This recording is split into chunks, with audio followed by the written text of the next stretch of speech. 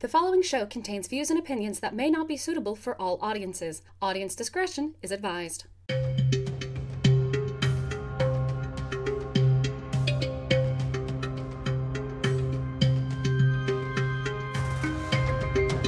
Welcome to the Poor Charlie Podcast, everybody. I am your host, Gomer the Ranting Thespian, and with me this week is Julia. Hello. Missed my cue there, sorry. That's okay. We all do that. And for the third time in a row, we've not had Namio because her life is just not working to her scheduling at this point. But hopefully we will have her next week, and if this starts becoming a broken record, we're going to have issues. I'm starting to doubt she even exists. Oh, she exists. Oh, believe you me. But, yeah, so if you're watching this on the YouTube or on the site or whatever, or if you're just looking at it on your iPod or whatever and you can see it, there is a shiny new title card. It's like fucking awesome title card we finally got up there by the adorable and lovely Becky Hopkins. And all of that good stuff. In fact, if you're looking at the title card over in the lower right, that's where you can go and you can maybe talk to her about commissioning something. Go do it. It is very much worth it. Oh, yeah. And another thing that's new starting with this particular show, you'll notice that the audio bumper is a bit different. Yes, because that particular segment of Audio Nectar is the cat, one of my co-hosts on Thespian Talk, and she has done bumpers for all my shows, and it's amazing and awesome, and I don't have to motor mouth all of my Patreon stuff at the end of the show anymore. So that's going to be awesome. So before we get into this week's General Hospital, how has your week been, Julia? Pretty good. Halloween happened, which was excellent. Hey! And yours? Yeah, Halloween down here. Really? Wow. Who would have thought? Yeah, I know. See, Halloween down here didn't exist as it's supposed to. I ranted about it a little bit on Thespian Talk. And down here in the taint of Florida, this little podunk town I live in, they decided to celebrate Halloween on Thursday. Have all the trick-or-treating, the trunk-or-treating, where you know the kids go to the park and they get candies from the back of various vehicles, all safe and sanctioned. Nobody's getting kidnapped or anything. You know, all safe and sanctioned. They did all that on Thursday. The reason why they did it on Thursday is because there was a fucking high school football game on Friday. Wow. Because that is just apparently that goddamn important.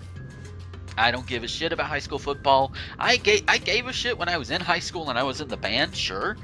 But I don't think I gave enough of a shit to say, yeah, you know, everybody come to the football. Let's move Halloween, yeah. Yeah, just no. It's to me as stupid as moving it if it's on a Sunday. You know, it's like, eh. And I've noticed that it's only since that I've actually remembered it, you know, being a problem like as an adult, as a teenager, and on forward. So it's like I don't remember it being a problem with it being on Sunday as a kid. So, but then again, I'm also a military brat, so it could have been just, you know, regional differences. And kids go out, you know, early when it's still light out. Adults care typically when it's later and they want to go out and they can't on a work night. Yeah. Oh, yeah, but some do anyway. A lot of people do anyway. Going to work hungover. Oh! Speaking of hungover and drunk, well, we actually have a good segue to actually start talking about this weekend. We have the return of Lord Larry Ashton. That was a fun reveal. I had never seen him on the show before.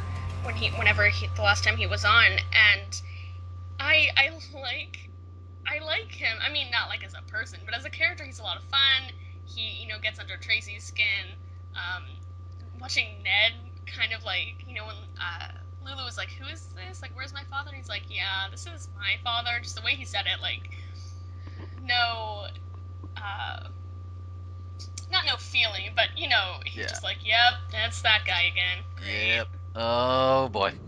And I have a feeling that as alcoholic and drunk as Larry is coming off right now, I'm still holding on to the idea that he is the real identity of fake Luke, Really? and that this is a ploy, and this is all a ruse. I was gonna say, because I was about to bring up, like, I think that's ruled your theory out. But I guess, if this is a ruse, that's possible. Yeah, because I've noticed, fake Luke, he's kind of, kind of good with the ruses and everything. I mean, hi, it's between him and Julian, they managed to get Rick, convicted and subsequently supposedly killed for being, the Julian's, the Jerome's crime boss. And I swear, I've not had any alcohol yet. I can speak. You don't think that fake Luke would think this was a little bit undignified for him? He strikes me as someone who thinks very highly of himself. Well, yeah, but time will tell. I mean, and sometimes you have to do a little thing to keep up the ruse or whatever. Although Jerry Jacks, master of the exact word, apparently. I told you I'd give you your husband. I didn't say which one. It's like, he exact worded them. Oh, and something we did forget to bring up last week was Nathan, because once he realized Nina was up and walking around, and he knew that Silas had been attacked by her, he started looking all over Port Charles for Nina. Asking Madeline, okay, if you see her, let me know, that sort of thing. Not knowing that Madeline is working with Nina. Right, but kudos to him for finding out that something's a little off, and instead of sticking his head in the sand for weeks, kind of getting right on it and trying to find her and figure out what's wrong and get to the root of the problem. If people had started doing that once they realized something was off with Luke, they would have been figuring this all out way sooner. Oh yeah, definitely. There are ways to bring out the drama. Everybody's sticking their head in their sand. Not necessarily the best thing. Nathan running around, pretty good. And you have excuses for the actor, like if he needs to take time off or whatever, then that's a very convenient way to let him do that. I think, because you could say, yeah, he's looking for somebody, even if it's just in the same town. Yeah, he's busy looking for Nina, who got within the past week, she and Martha all were hiding out in Obrecht's office, making Obrecht's office their base of operations. And Nina's. Sorry, did you say Martha? Martha, yeah.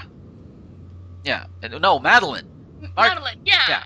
I'm thinking of how Obrecht calls her and translating that into an English accent.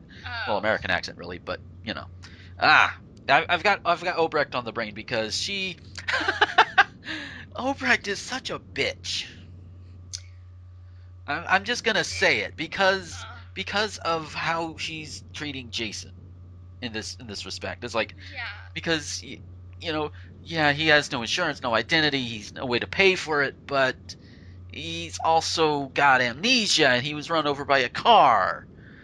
I mean, it's just I understand. I can understand where Obrecht would be coming from in terms of like thinking of the finances of the hospital or what have you.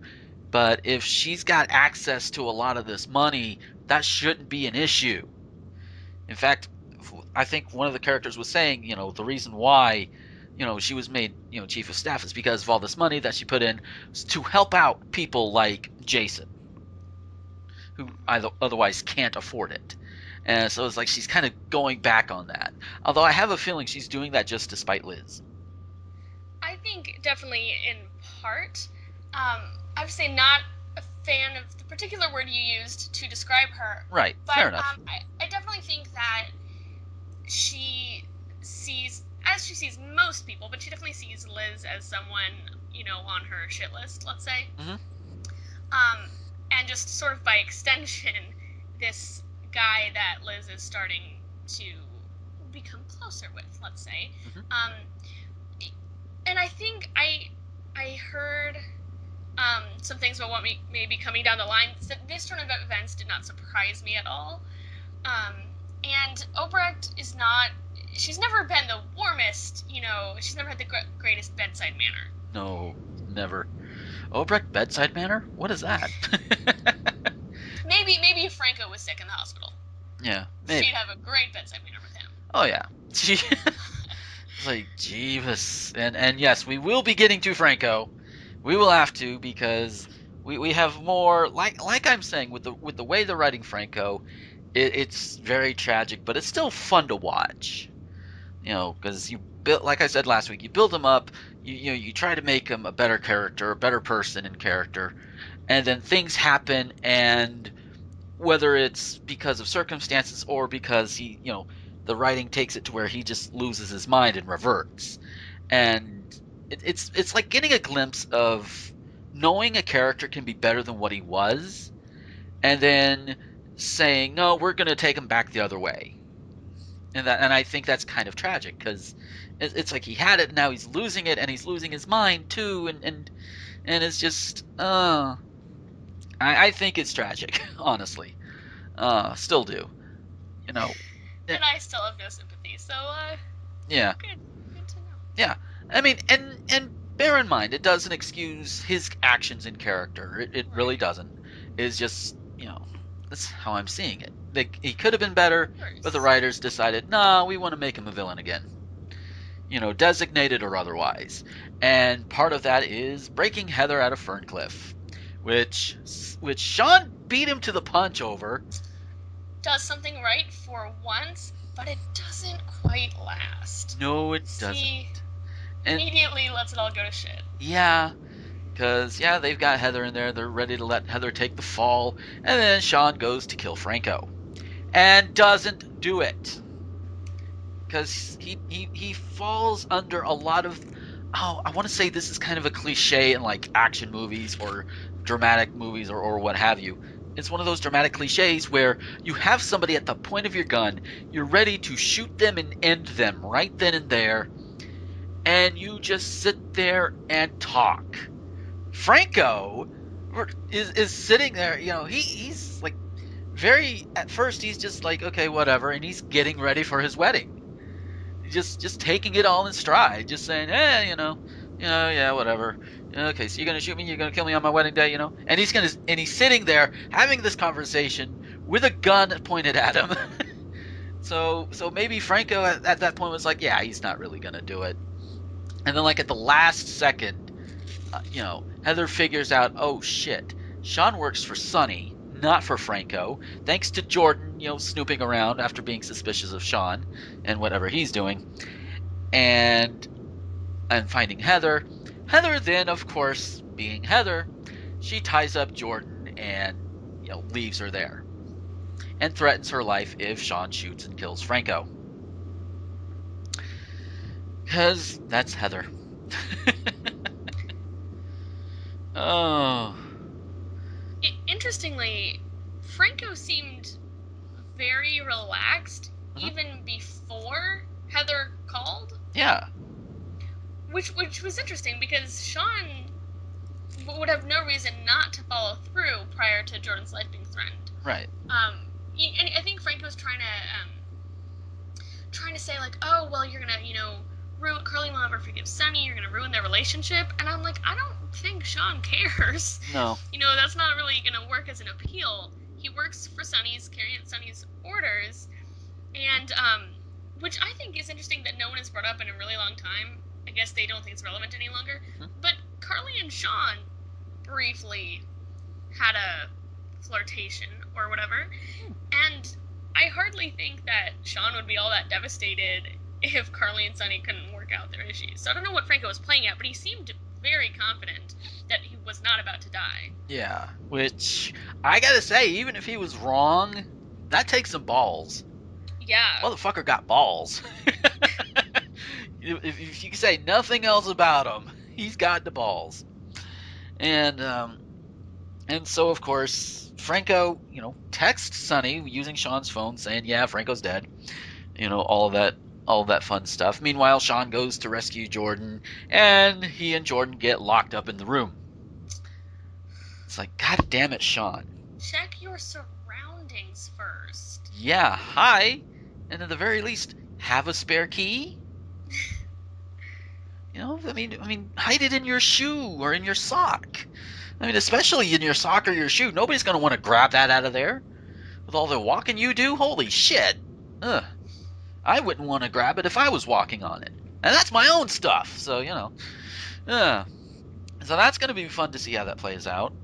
And then the wedding. The Hallowedding. Where things are starting to come to light, where, like Spencer tells Carly about blackmailing Franco into not saying that he was there, and Franco finally arrives at the wedding after sending Sonny the text that he was dead, and the two of them have a little spat, and Franco pulls this whole please forgive me thing. I was out and I was everything there, just playing off what he has been, and they get to the altar. Everybody. Before we get to the big moment, I would also like to point out that Carly, while rightfully upset, that he was trying to get his hands on the recording and blackmail Sonny or get revenge on Sonny or whatever, she did not seem terribly concerned that he knew that there was a small child hiding in her house and chose to conceal that information from both her and Spencer's dad. Didn't get on his case on that at all. Yeah, that is a little weird. Right? Carly, come on. Priorities. Right. I mean, like you said, justify that she would be upset about the blackmailing thing and the looking through and going through her stuff. Justified, yeah. But there's another thing you could be justified in being angry about.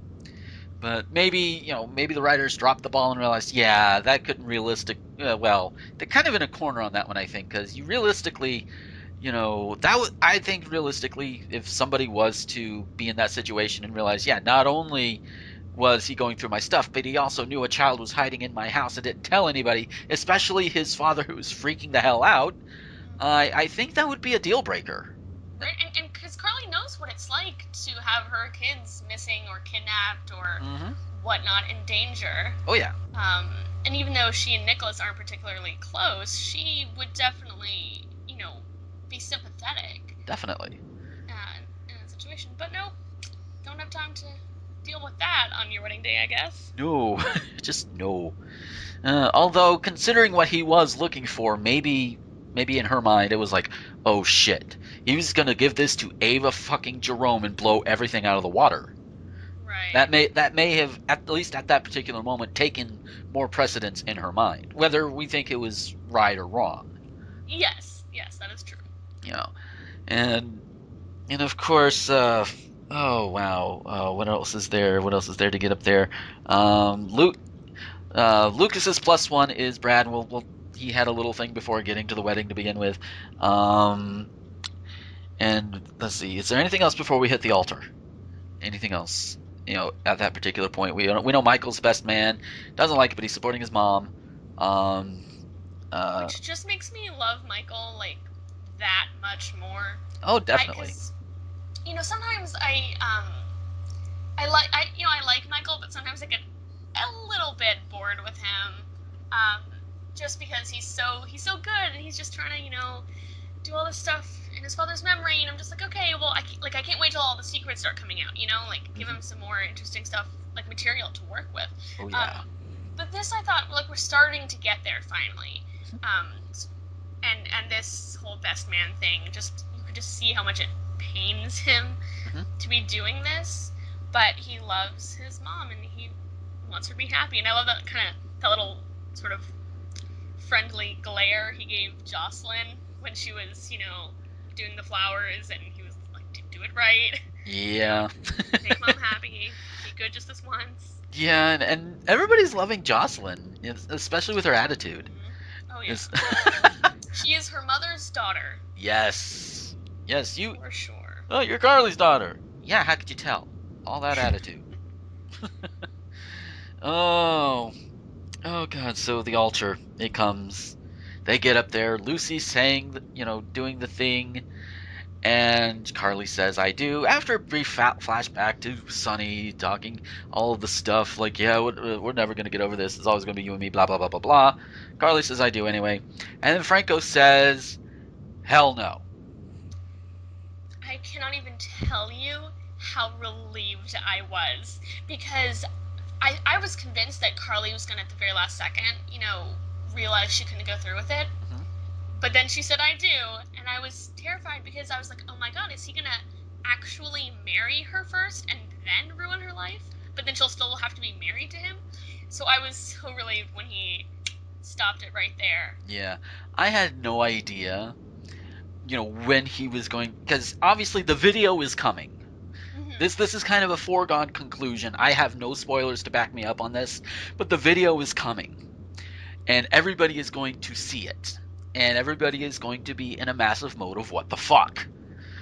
I just have to wonder, okay, once everybody is done being upset with Franco because of how things turned out, how many of them are going to look back and be like, I don't agree with your methods. Doing the nanny cam in Carly's necklace, not a good thing. That's pretty obvious. But I can understand what drove you to it. That feeling of betrayal on his part. I don't know. I think there's going to be people, possibly even Michael, who are going to say, well, Franco may be a terrible, awful person, but like, thank goodness he did that, because I think Michael's wants to know the truth. I mean, he's going to be furious at Sonny and Carly. Oh, yeah. But he wants to know the truth. I doubt very many people are going to be sympathetic to Franco. Yeah. Nina will be. Definitely. For sure. But even like Scotty, I don't know, and Kiki, I think might be sympathetic, but she also might be really upset with him for blowing up Michael's life. Yeah, which I don't know is understandable. how their friendship is gonna proceed from here. Yeah, and a lot of the reactions that are going to come out, both positive and negative, I can look at them and be like, it's very understandable. These characters, they would most likely react in this way or that way, and just damn. Oh, and then that's not even the part. The one part about the whole thing, when Franco said hell no, he right there on the altar asked, how could I marry a lying, cheating whore? Number one, the slut shaming I could do without. The intentional slut shaming I can do without. But that's a thing, and again doesn't excuse it. I don't even think it justifies it.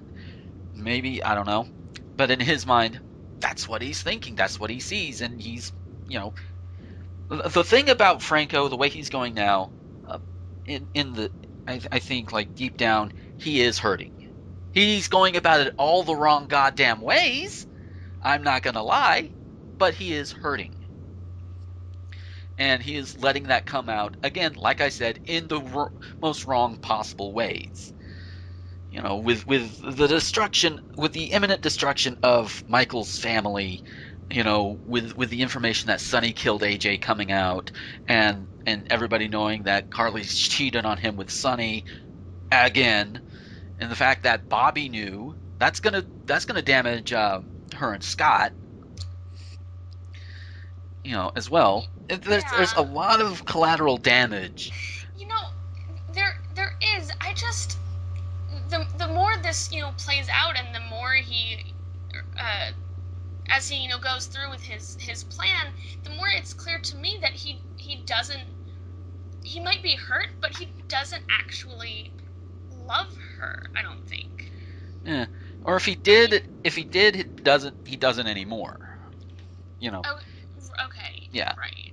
So I just, if you really love someone, like Carly was able to get over, and I hate that this play out this way with the writing, but Carly was able to forgive and move past everything that he did to Jason, to Sam, to Michael, and moved on from her attempt to kill him or to have him killed, and get to this point where she's willing to marry him after all that, and she cheats on him, and everyone else he cares about is fine. He's got a job. He's good. Like, it might hurt, but he's not just going to hurt her in response. He's going to damage irreversibly her relationship with her son. He's going to potentially send her and Sonny to jail, although somehow I doubt they're actually going to have to spend time in jail because it's a soap. And they can't lose two such major characters. Yeah. But, you know, like, it's such a severe overreaction. Oh, yeah. And it's going to cause so much pain to her that it doesn't feel like, oh, she's cheated on me and I'm going to have a little bit of, like, petty revenge. Like, no, this is, like, severe damage. Oh, yeah. And like I was saying, you know, it is definitely the wrong way to go about it. I mean, definitely. That does not excuse it. Doesn't mean it's any less entertaining to watch, though. But it is definitely the wrong way to go about it. And if somebody were to pull this in reality, I would probably want to smack him in the head, at the very least. Oh, if this was reality, a good 70% of the characters would be in jail. Oh, yeah, definitely. Oh, goddamn. So that's going to be fun. I look forward to actually watching tonight's episode. For those who don't know, we actually record these on Monday, and I look forward to watching today's episode to see how it all plays out. It's like it's to use more of a sexual metaphor here. It's like that moment right before you hit orgasm, where they left you, and you hope that when it finally happens, that it is as big a payoff as you're anticipating. If that makes any sense. I'm not even going to touch that. Okay. that is fine. That is fine. But people out there listening, they'll understand. But we went on about Franco and all of them, and we've got the other psycho running around. Like I've said, Franco is insane, not stupid, and he is showing his insanity. Nina is insane and kind of a doofus, but somehow effective with help. That's the thing, but that is one of the main differences between Franco and Nina. Franco is doing this mostly on his own. You know, he gets help when he needs it. Nina seems to need help with pretty much everything. I don't know. She took down Ava. You know, once her mother got Silas out of the way, through, by the way, one of the cruelest things I think I've ever seen on this soap. Yeah, that's just making Sam think that Danny's cancer was back. Yeah, it's like Madeline. But once she did that, I mean, Nina took Ava out. Oh yeah. Ava did not stand a chance one-on-one with Nina. Yeah, I mean, being pregnant didn't help her. I have a feeling if Ava wasn't pregnant, she probably would have stood a better chance. Because, you know, she's pregnant, she's got to make sure she doesn't hurt the baby. You know, if she's not pregnant, hey, there's no baby to worry about. Time to go all out. But... Yeah, I think non-pregnant Ava could probably take Nina. Oh, but given the circumstances, Nina had it well in hand. Yeah, and of course, injection right up the ass. Yeah, I'm going to paralyze you. Then we'll get a monologue to you for a while. Because it's a soap. You got to do that. You got to have the monologue.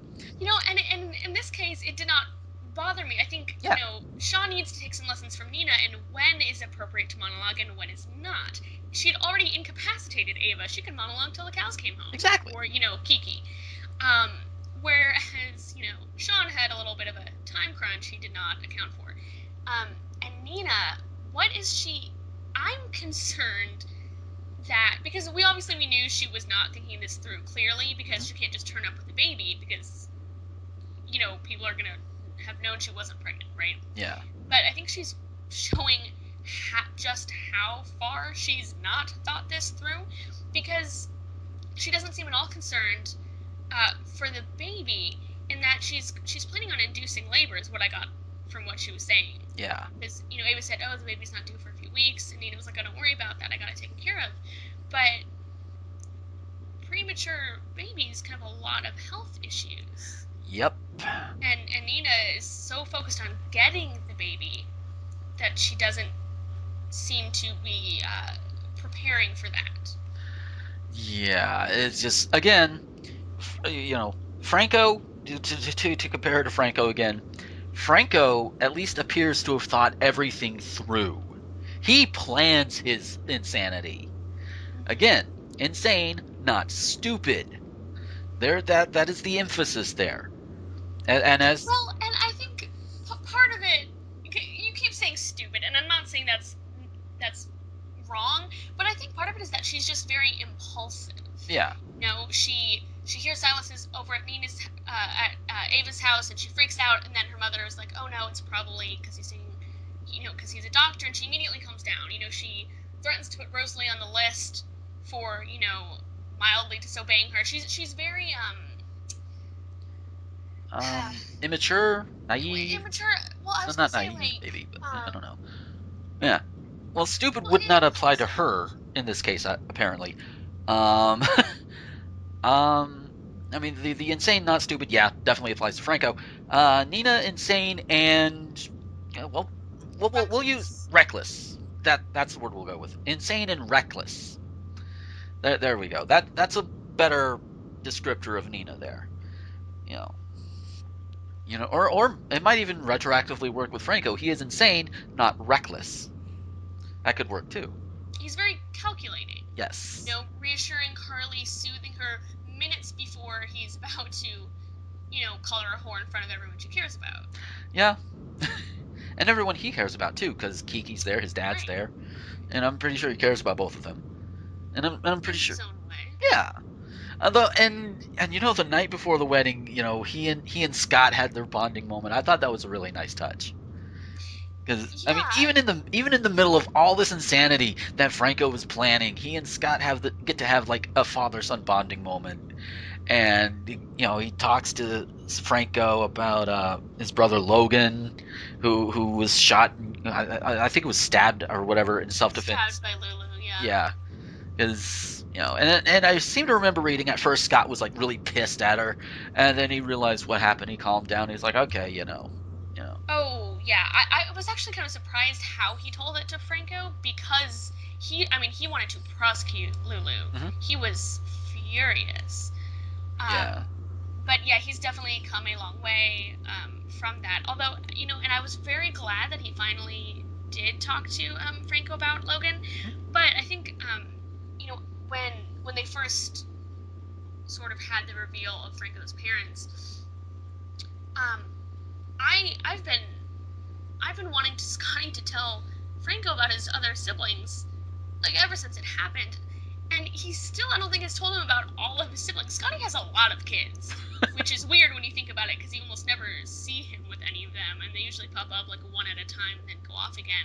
Mhm. But he has, I think, I can't remember if it's either 4 or 5 total, including Franco. Let's see. I know there's and Franco, half of them Logan. are dead. Let's see, Franco, Logan, Serena, and I think there was baby Christina from Port Charles. I don't remember. She wasn't biologically his, or maybe Christina was more Lucy's Christina, but obviously different Christina, not the spawn of Alexis and Sonny. Right. But yeah, that goes into a little bit of Port Charles lore too, as in the show, not the city lore. Just to clarify to everybody. But I think she was the biological daughter of Julie and Frank on that show, and then Lucy and Doc ended up adopting her because, well, Lucy was insane. Not Lucy, I'm sorry. Julie was insane. And Frank didn't know until after everything was done.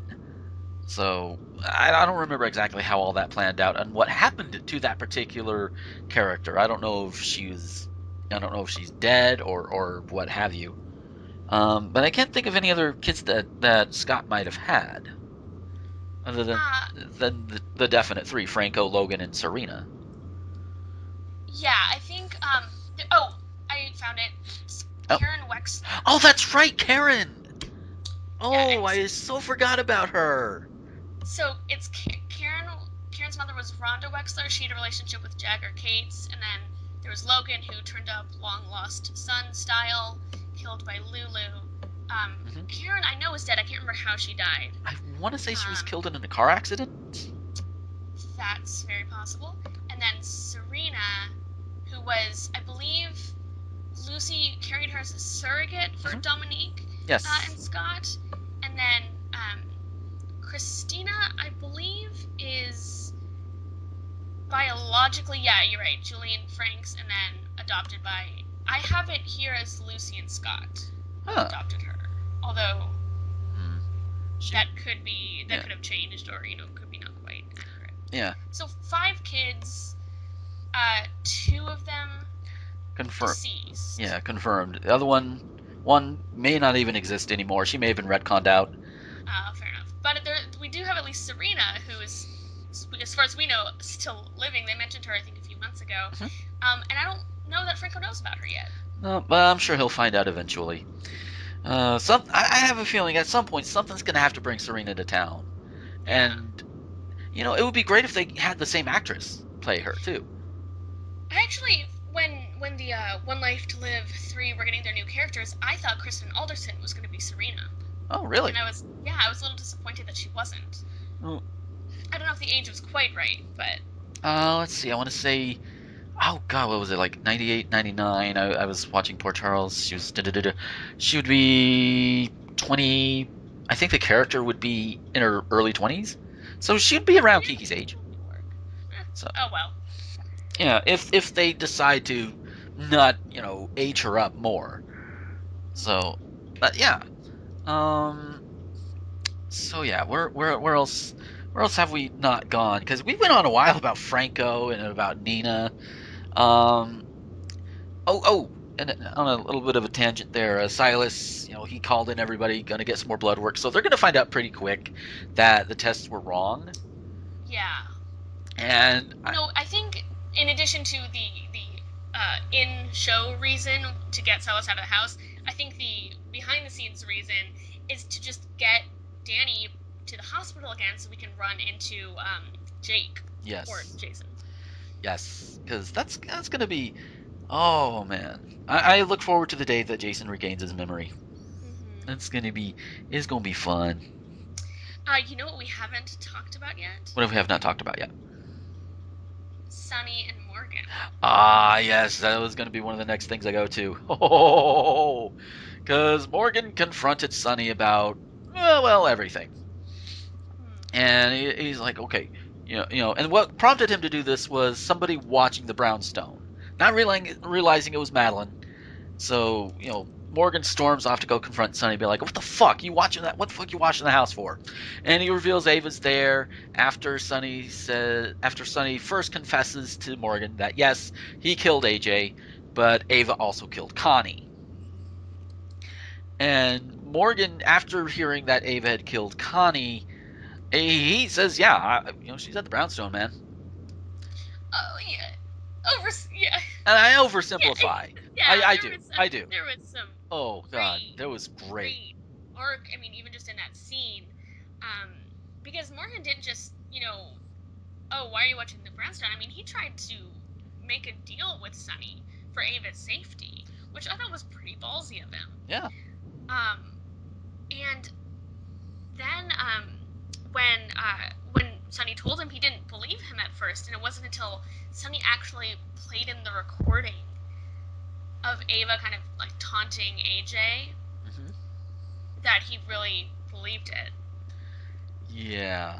And it's breaking my heart because I wanted Morgan and Ava to work through this, and even after all that, I was a little surprised that Morgan just told Sonny where she was. Yeah, it's like very quick to turn on Ava there, the woman that you care for and that you love. I mean, I guess finding out that she did something horrible to somebody else you love is a hell of a thing. I just don't know if I just don't know. Is it logically possible to turn on somebody that quickly, even if you love them that much, or? I don't know. It's complicated because I think he'd been dealt such a blow by her already. Mm-hmm. Her sleeping with Sonny. Yeah. Was so hard for him, and he's not. He's been helping her with this, but they hadn't quite moved past it. They had not rekindled their romantic relationship. He's only just come around to the idea of the baby being part of his life. Mm-hmm. And I think this was just, too much. Now, in real life, I don't think that's something you can get past with all the murdering and the lying, whatever. Given that it's a soap, I'm still kind of hoping they work through it. I'm kind of hoping Morgan and Sonny show up at the Brownstone together to like get Ava or whatever, and maybe rescue her from Nina. Yeah. Hopefully Morgan, big save. Because I think there's still definitely a part of him that cares very deeply for her. Right. Even if he's hurting now. Yeah. Just and of course the scene. This, you know, you brought up a lot of stuff. I just want to comment on the acting on that on those scenes. They were great. Scenery. What scenery? Is there any scenery left? I mean, that's one of the things I really do enjoy is all the scenery chewing too. You get the emotions, you get the charge and everything, but you know scenery's getting chewed. And I just want to say in particular, kudos to Brian Craig for holding his own opposite Maurice Benard. Yes, because such a powerhouse. Yes, he is going to go places. Yeah. We will keep an eye on him, maybe 2, or in my case, maybe 4. And I know somebody's going to be like, well, but your title card has no glasses. I normally wear glasses. You know, I'm like some other people in my circle. Just saying. Because, you know, there's some pedantic asshole that's going to be like, oh, wait a minute. Oh. So, yeah, Sonny and Morgan. Oh, god damn. I'm just waiting because, you know, it's eventually going to become a big damn heroes moment for Sonny and Morgan to come in and find Nina over Ava and end up saving her to save the baby. Or they come in to save Ava and Nina's already taken the baby and left. Oh, damn. And then what'll happen to Ava, I wonder. If it comes to that, I don't think Morgan would let Sonny kill her. No. He would jump in front of the bullet before he might be angry, but I think when it comes down to it, he'd stop Sonny. Yeah, I like to think you're right. I would like to think you're right on that one, but time will tell. Time will definitely tell. And my cheat sheet doesn't show it, but like the night before Halloween, they had what was it, Beggar's Night? Oh yeah, Beggar's Night. It's like okay, that's a new one. I guess that's kind of an excuse. That way, you know, the big Halloween stuff being the wedding and everything. Of course, you can't have the costumes all going around. So they wrote in Beggar's Night, which is something I had never heard of before until this year. Yeah. So, it was cute, but just, I mean, totally blown out of the water by everything that happened after. I forgotten about it until you just brought it up, even. Yeah, well, that's okay. Hey, you know, some weeks we're gonna forget a thing until the next week. Sometimes, you know, like last week, we both forgot Nathan running around looking for Nina, and everything. And even this week, there's just like one thing with Nathan, and he talks to Diane about you know for legal advice about Maxie, and Diane unfortunately doesn't think there's anything she can do. Well, not strictly true. I loved this moment now that you've reminded me. Diane says we could appeal or whatever, but if it goes wrong, we could risk, him retaliating on Maxie, and Maxie then, not having her child back. So when Maxie comes in and asks, oh, is there anything you can do?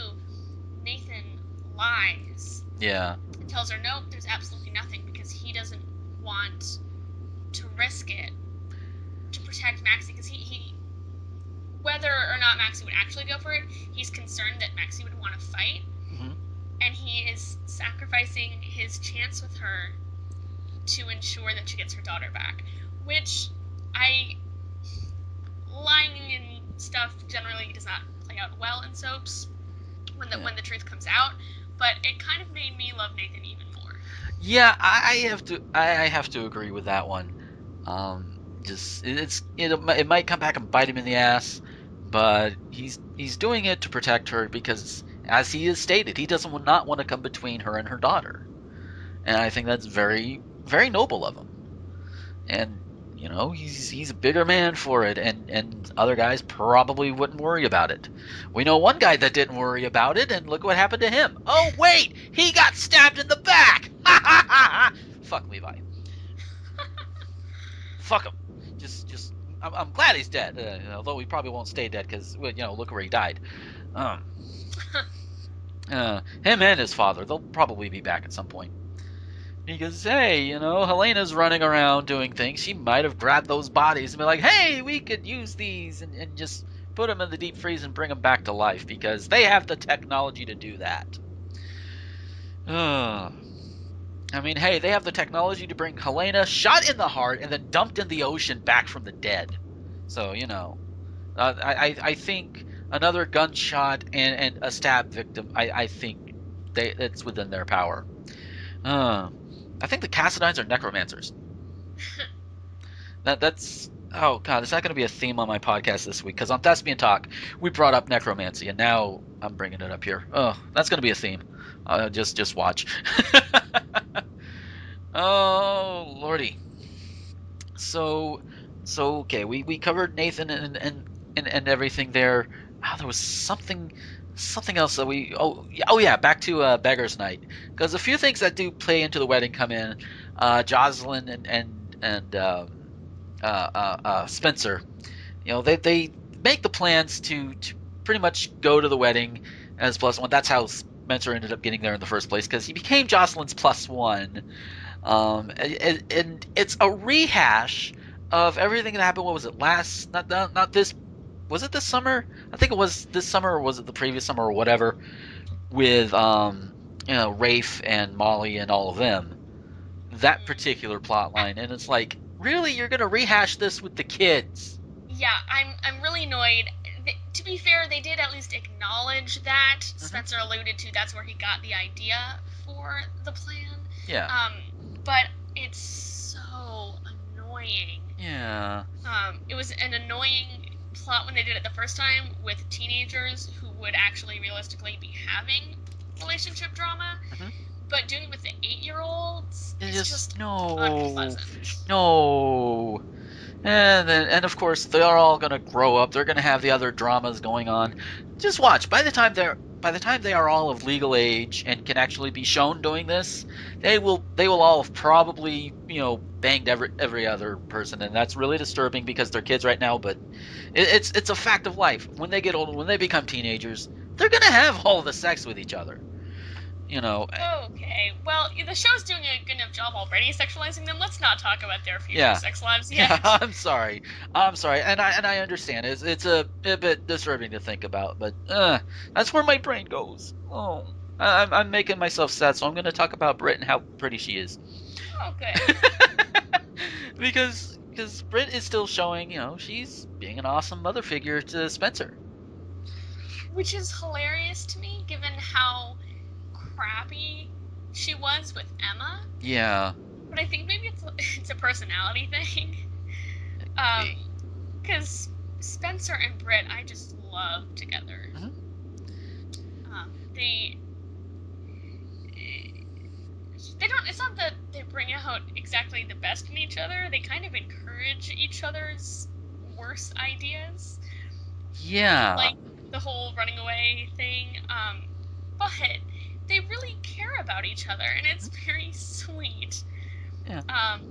How he, even when she's not with Nick, he looks to her as a mother figure, and she still cares about him, and even when she's not because she's not using him to get close to Nick, the way she kind of tried to use Emma to get close to Patrick. So it is a very sweet relationship, although not exactly a healthy one in all ways. Yeah.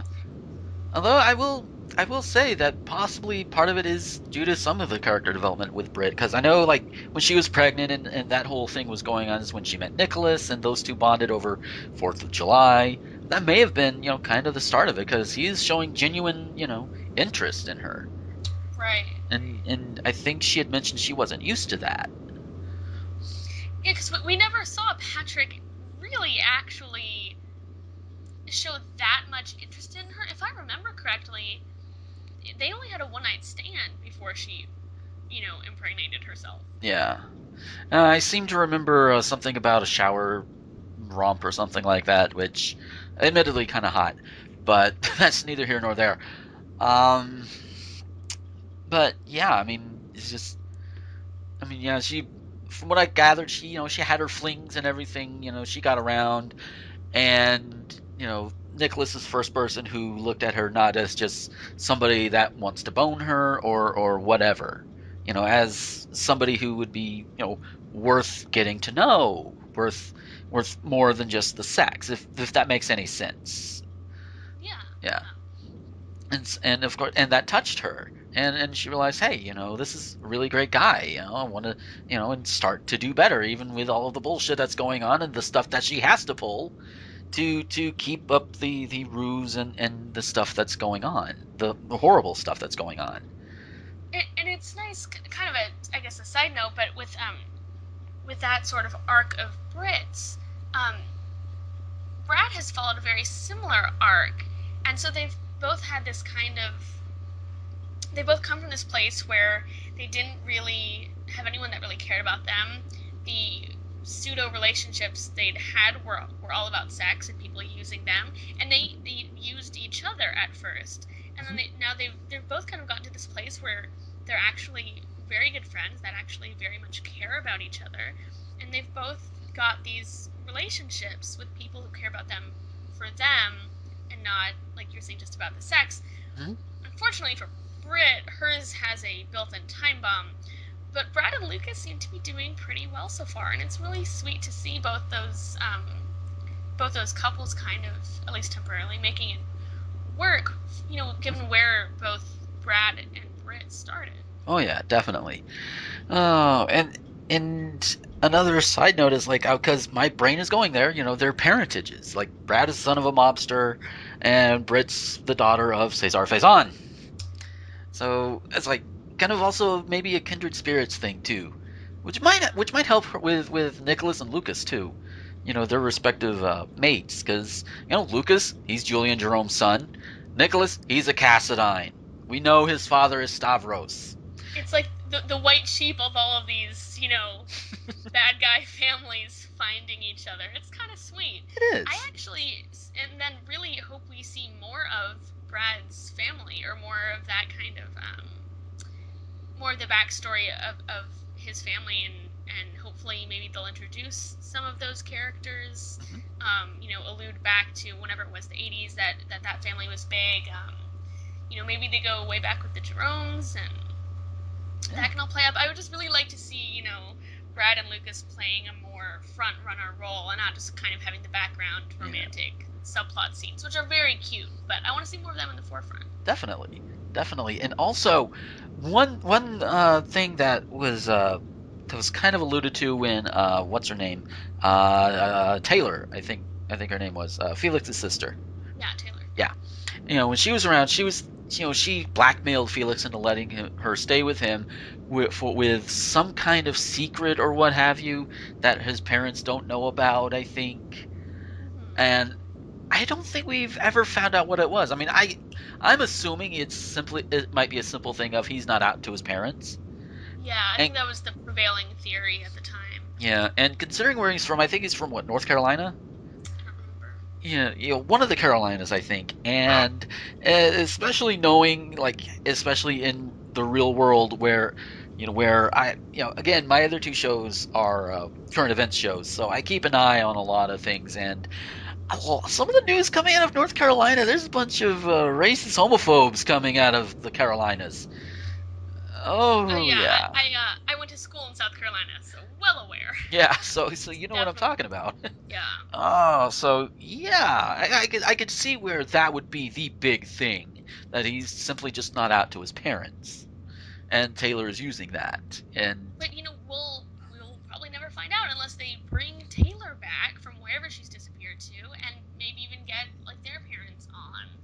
That's another character that I really like to see a little bit more in the forefront, and not kind of getting these sort of subplot scenes. yeah, definitely. Where best friend giving advice kind of deal. Mm-hmm. He had that sort of brief storyline where he figured out that no, he did not want to have a threesome. Yeah. Which was great, but I want more than that for him. Yeah. And I really want Taylor back. Yeah, that would be great if, as long as they can do more with her than just, teenage quadrangle thing. I don't know why they call it quadrangles. I mean, I know it's supposed to be, four-way love triangle and everything, but I just think quadrangle is a funny word. It's just funny. Hopefully, with Rafe's death, they can sort of move past the love triangle crap, and maybe they can all become friends and have adventures and have storylines besides pitting girls against each other over stupid teenage boys. Yeah. Maybe, possibly. Yeah, I hope so. Yeah. I mean, oh god, and last thing I do want to touch on is Anna. Anna is seems like she's getting a little closer to maybe figuring out, even if she doesn't have any proof yet, that Sonny had something to do with AJ's murder, because of Michael telling her, yeah, Carlos is kind of recanting on his thing he told Sabrina, and I don't remember if Michael outright believes Sabrina, but I don't think he has any reason to believe she would be lying or anything. So, and of course, coming from Michael, Anna would probably trust him, and she's following up on it. And she questioned Julian. Julian's like, you know what, I don't know, and if you want to try and know more, if you want to try and question me again, call my lawyer, that sort of thing. And Anna and Dante are sitting there figuring all of this out, and Anna's like, okay, this might be difficult, but I think your father had something to do with it. And Dante is like, you know what, I can handle it because I'm thinking the same thing. So once that comes, oh lordy, everybody in town is going to be all over Sonny once it comes out, for good or for ill. And honestly, I've said it before. Currently, Sonny is not my favorite character because of just how he has been acting towards everybody. And so it's like to see him get some kind of comeuppance and not be shown to be this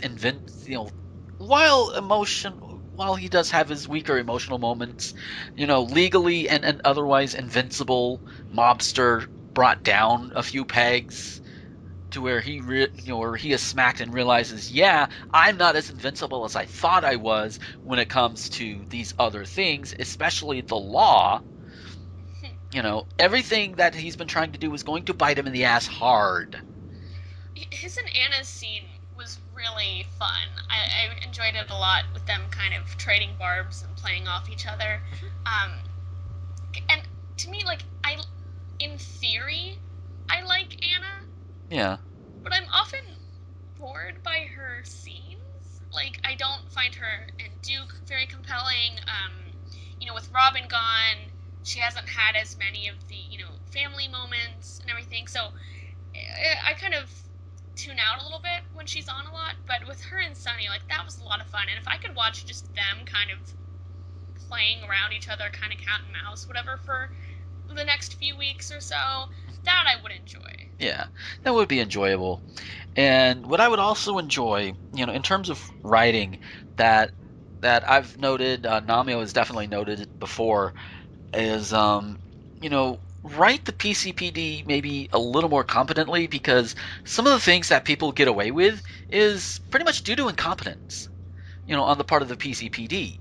I mean, why not have a villain or somebody get away with something because of the villain's competence level being high, just being out there, and the police are working as hard as they can, and it's showing that they're working as hard as they can. They're showing that they're covering every corner and every nook and cranny that they can. And I know they do that to some degree, but there's still that degree of incompetency that goes on within the PCPD. And I know it's for drama and everything, but I honestly think that that's one of those things that that they can do better, I think. I don't know if you agree with me on that, but yes and no. I think it's a bit of a trade-off in that if we want the PCPD to be competent, which I do to a degree, but then again, so many of even the protagonists would be in jail for various shenanigans. If you're writing the police to be really competent, then either everyone is going to become a criminal mastermind, or we're going to lose half the cast to Pentonville. Yeah, this is a good point.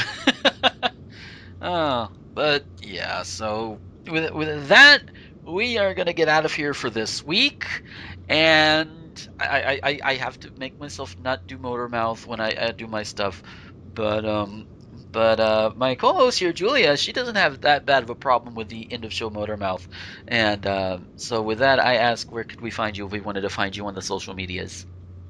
That would be gh-musings.tumblr.com. Sweet. And me, besides everything that's going to be in the closing bumper, you'll hear that in just a few seconds. You can find me on rtgomer.com and nerdvice.com, and you can find me on the social medias on Twitter and on Tumblr at gomer21xx. So yes, thank you guys for listening, and we will catch you next time. And until then, this is Gomer, the ranting thespian, with Julia, signing off.